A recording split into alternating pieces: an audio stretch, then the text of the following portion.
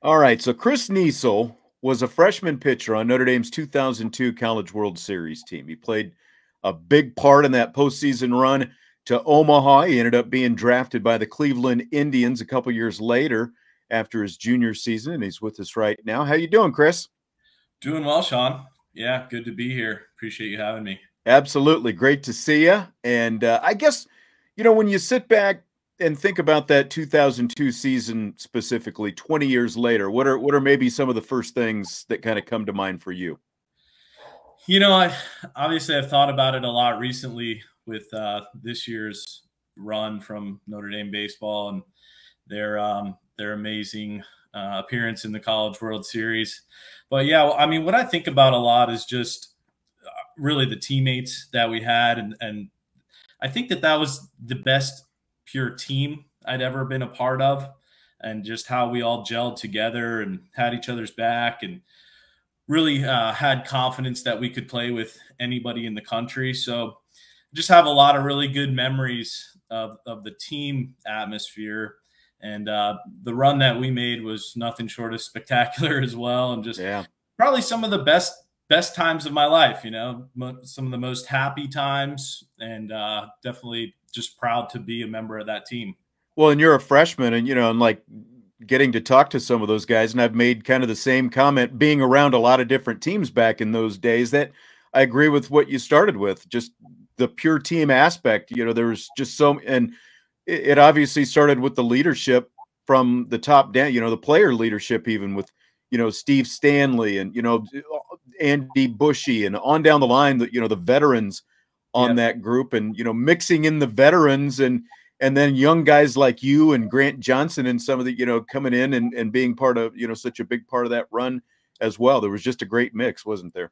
Yeah, there was. And I think it says a lot about the culture at Notre Dame, the school, as well as the baseball team, right? It's like you bring in the #1 recruiting class that year. We were fortunate enough to be ranked the #1 recruiting class with a team of guys that had already been there, 3 years, well established. And you never really know how those two groups are going to mix, right? Right. But again, everybody really got along. I mean, we didn't really have those clubhouse conflicts that you see in most teams. We gelled together. You had young pitching coupled with great position players that were well established and just a tried and true lineup. So it was just a cool dynamic, and again, something that I was just so happy to be a part of. You came right out of the chute. I remember that your 10 strikeouts in your college debut, you strike out 9 in your next start. And it's like, here's this, fireballer, with a good curveball as well. But I mean, you're not a big guy. You're like 5'11", but you Yeah. had good velocity on that fastball. Where did that velocity that you had come, where did it come from? I I think a certain aspect of every athlete has some God-given talent, and then there's a whole lot of hard work, grit, determination, and work ethic that goes Sure. along with it. But where I really, and it's funny, my nephew is at the same age where I think young athletes start to change, especially males, going from their freshman year of Yeah. high school to their sophomore. And that's really where things started to change for me. And then even again, I feel like I hit another step going from junior to my senior season in high school, and never really looked back physically from there, and just kept growing and developing. But yeah, coming out of the gate as a freshman at Notre Dame and getting those 10 and 9 strikeouts, I was definitely fired up, and I think adrenaline had a lot to do with that as well. I think you're right. When I watched you, there's a picture from that time that you always reminded me of, and I don't know if we, this was a discussion we ever had back then. I'll let you know who my guy is. I want to see if what you say first. Was there ever anyone, from back then, you really, sort of tried to emulate any of that kind of thing? You know, I don't know that I did per se. I know my dad always wanted me to mirror Greg Maddux, but Okay. I don't think I give myself that much credit. There was, a guy named Tim Hudson, maybe. Yeah. That was, powerball sinker guy with a good slider and curveball that maybe there was some comparisons to, but I'm curious of who you're thinking about. Well, that's funny that, he'd say Maddox because you probably had a better fastball than Maddox to begin with. Yeah. He was obviously a lot more control. David Cohn is always the guy Yeah. who came to mind for me. I mean, again, you're similar size. He might have been a shade taller than Yep. you, and he might have been, a little bit more, 3/4 slot or whatever, but very, very similar, I thought. And especially, just the competitiveness, that both of you guys had. What do you think about Cone? Yeah, I like that comparison. I mean, hey, great career in the big leagues. I think again, going back to every athlete's born with something. I think that bulldog mentality was Yeah, for partially sure. born with, but always tried to escalate my game with runners on base, and I think he did a good job at that too. Yeah. Yeah, so I'm cool with the comparison. Okay. All right. I'm glad that's not bad then. Yeah. So your freshman season's rolling along, you're doing pretty well. All of a sudden it's early April and you come down with mono. Do you remember, kind of like when, things started feeling wrong? Was there kind of a moment that you remember? I just remember being a little bit tired and that something was off. Which when you're that young and you're firing on all cylinders, you have so much energy and ready to play, and it was Yeah. unlike me. So yeah, I remember going to the doctor and getting the test and getting the news, which was definitely a setback. And but it's funny, how things work out. I feel like now is almost a little bit of a blessing in disguise. It was like maybe God telling me, "Hey, take a step back and relax a little bit. Good things are coming." Because obviously we had a run that was coming up, and I was going to be called upon to contribute to. And I felt like I was like a horse at the starting gate when I came back, like just ready to roll. Just being in a dorm room by yourself for 4 to 6 weeks, whatever it was.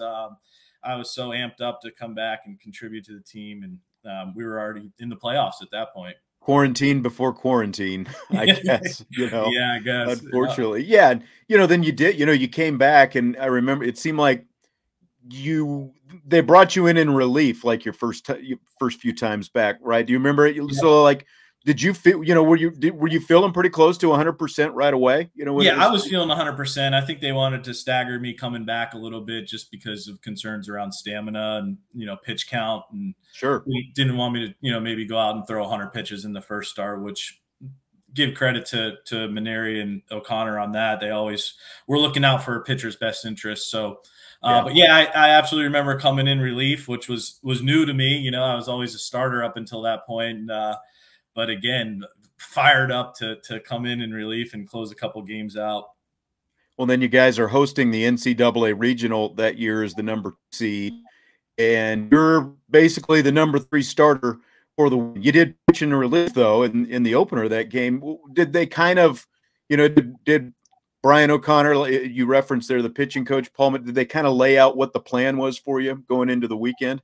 Yeah, I remember them telling me, "Hey, we're it's possible that you come in relief in a key situation. Just be ready."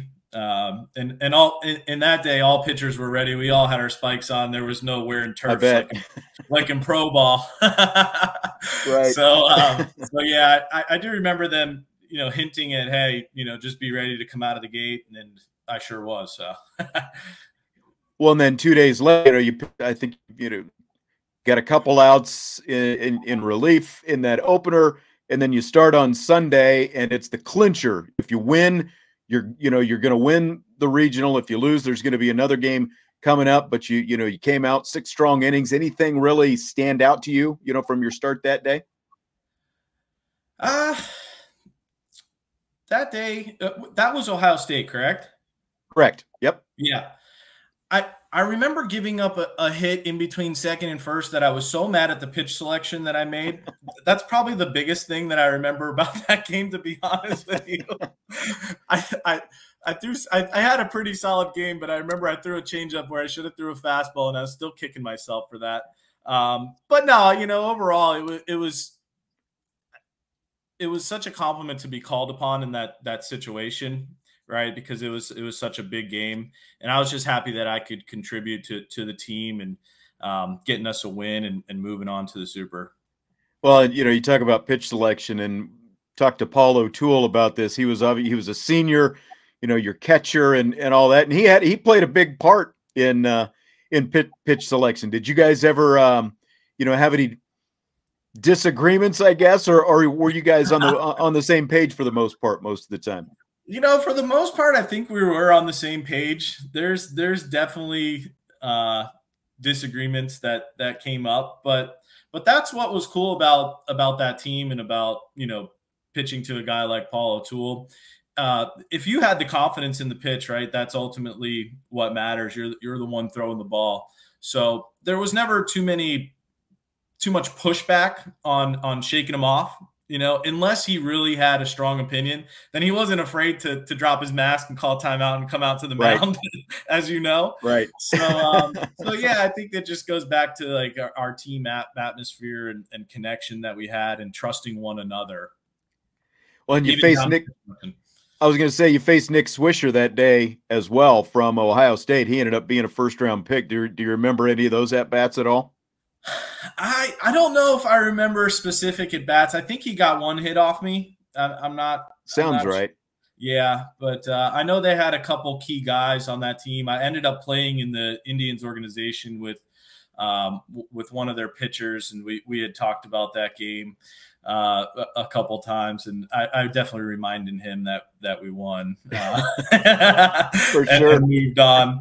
But yeah, it's funny. There's so many guys that you come across, when you play in the professional and after college, and there's so many different guys from different teams, and you share these little stories, or even from your hometown. Yeah. So it's always good to have a good laugh, especially when you're on the winning side, right? Yeah, absolutely. That's always the best way, when you can, like you said, kind of anything they say, you've always got that to fall back on. Yeah. At the end of the day, I guess. So you win that regional, and now you go to the program's first super regional, and it's at Florida State, which I don't think I even mentioned at the top. You're from the state of Florida, of course, and your dad's alma mater was Florida State. So was there kind of an extra special feeling going into that weekend for you to get to go back down there? Absolutely. My whole family was able to come to that series, which was pretty cool. Yeah.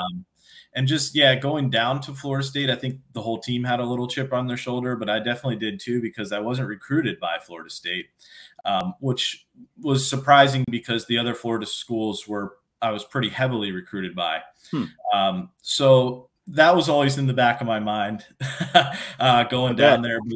But going down to going down to face the #1 team in the nation in a place like that, with such a storied baseball history and stadium and atmosphere, it was definitely a challenge, but our team, we were up for it. We weren't scared of anybody, and I think Coach Maneri did a great job of prepping us for that and getting our mindset correct, that we can play with anybody in the nation and don't worry about a ranking. It's just a number.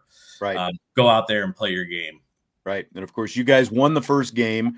Then Florida State turns around. They win the second game. So now it's the decisive game 3. It's winner take all. If you win, you're going to the College World Series. What maybe, as the game 3 starter and a freshman and all these other things I just mentioned, back in your home state and your dad's connection and everything else, your family's there. What were you, what kind of feelings did you have waking up that morning in Tallahassee, getting ready for that start? Definitely some nerves, some butterflies, obviously it's a big game. It's a game 3, but I was ready to roll. I had been pitching good up to that point. My arm was rested. Going back to the blessing from mono, I felt really well rested.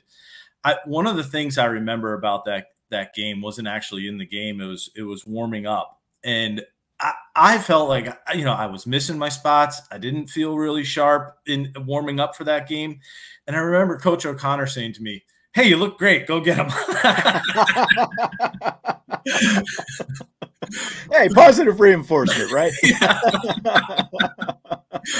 And but once I took the mound, I think the nerves settled down, and I was ready to roll, and I ended up obviously having a pretty good game.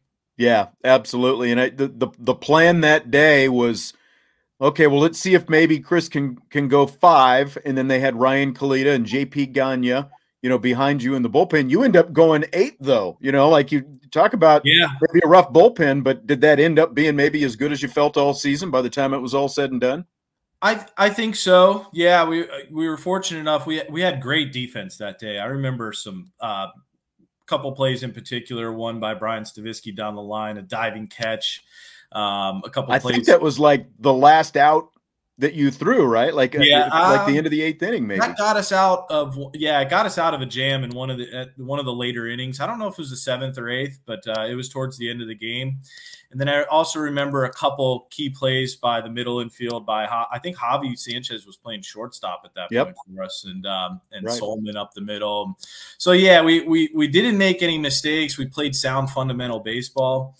And then, there was a couple, I think, big strikeouts as well that I was fortunate enough to get, and was able to settle down and be pretty sharp that game. And, the whole team played a really well-rounded, solid game. We had some clutch hitting and solid defense, and we were able to put them away. JP coming in that 9th inning, and oh my gosh, that was striking out the side. Yeah, amazing.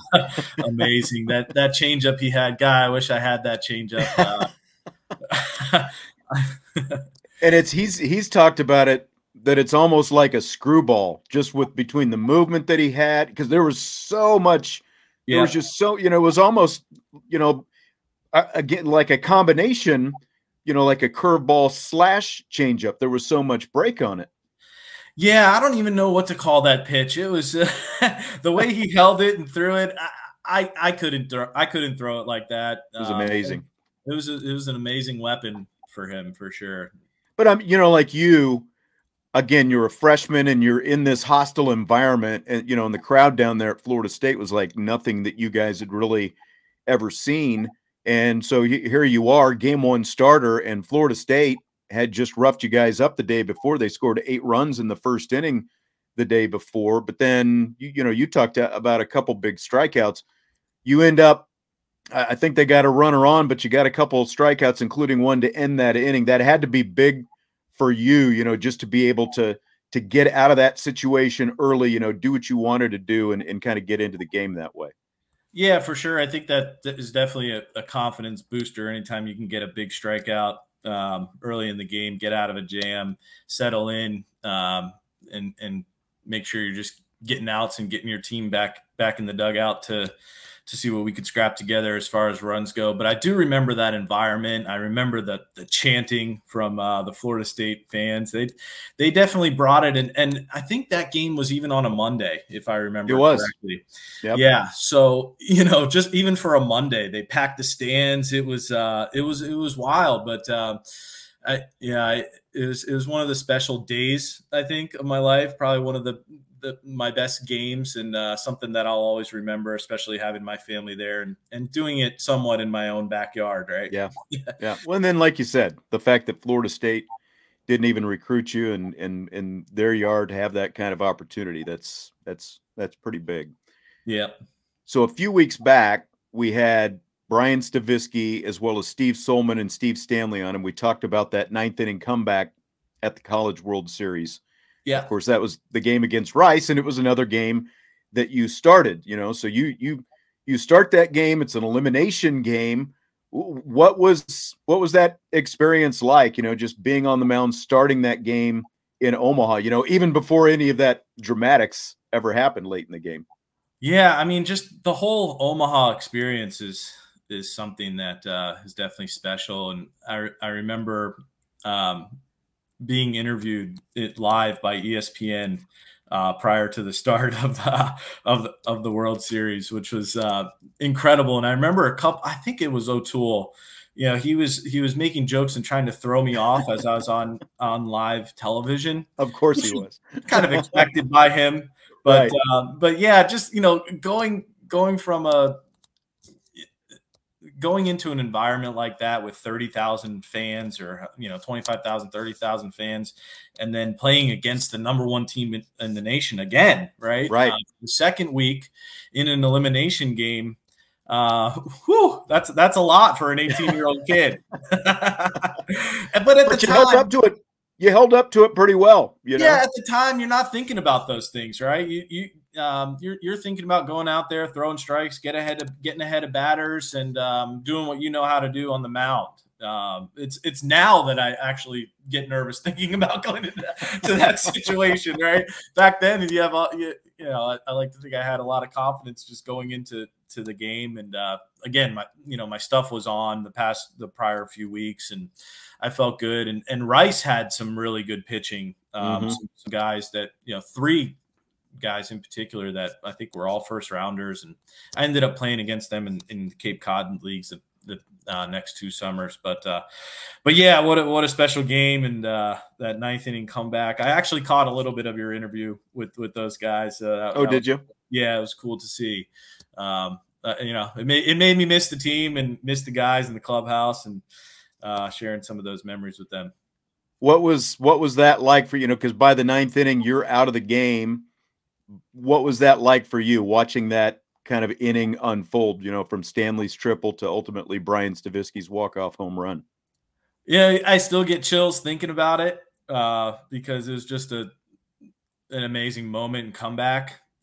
What I also remember from that game was we were in the 7th inning with 2 outs and being taken out at a point, which I thought I still had a little bit left in the tank. Right. But, it's funny the things that your mind chooses to remember. But, but we coming out on top and getting a win. And I remember hearing this, and it brought back that we never went 2 out. Right. Yeah. Yeah. So that was cool. Just getting a win in the College World Series and moving on to live another day. And that's what you're trying to do there. And when you're in the losers bracket, unfortunately, you're just play the next game, get a W, and live another day and see where it takes you. I think you must have watched that interview, because I think Steve Stanley said that in that interview that you guys had never gone 2 and out, and I never thought about that until he said it. But that's absolutely right. Yeah, and I think that shows a lot of character and heart of the team, and gets kind of down to the foundation that when your back's against the wall, we were always able to perform and come out and have a good game. Yep, absolutely. So a couple years after that, and I was thinking about this morning. So you're a teammate of Jeff Samardzija in 2004. Yep. And, we all know about the nickname Samardzija ended up with, Shark, right? Yeah. So the story that's been told is that you're the man responsible for giving him that nickname. So is true or false? Is that a true story?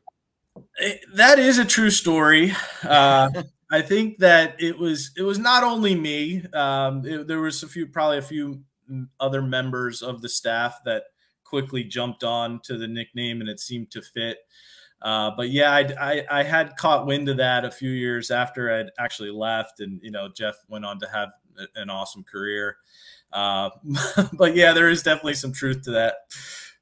Do you remember like any of the origins of it? Like, I think that I had heard it had something to do with like you or somebody told him that he looked like, like Shark Face, the cartoon, or something like that. Does that sound? The nickname actually started as Shark Face. Just coming clean, because we did see some comparisons in his nose and his teeth. He kind of like looked a little bit like a shark, which seemed fitting, and he liked it, I think, at the time. I don't know if he did afterwards, but hey, if you're going to be named after some animal that's pretty fierce, a shark, not too bad. I was going to say, I mean, he seemed to, he definitely, like everyone would walk around calling him Shark. And, that I think that pretty much lasted throughout his big league career, for that matter. So he must have liked it. Okay. Yeah. He embraced it and rolled with it. So that's a sign of a good nickname, I guess. I guess so. You should have like trademarked it and, like merchandise or something like that, cashed in on it somewhere. Yeah. Maybe. All right. Chris Niesel from Notre Dame's 2002 College World Series team. A lot of great memories, Chris. It's been great catching up with you. I appreciate you doing this today. Yeah, you too, Sean. Thanks for having me. All right. Absolutely.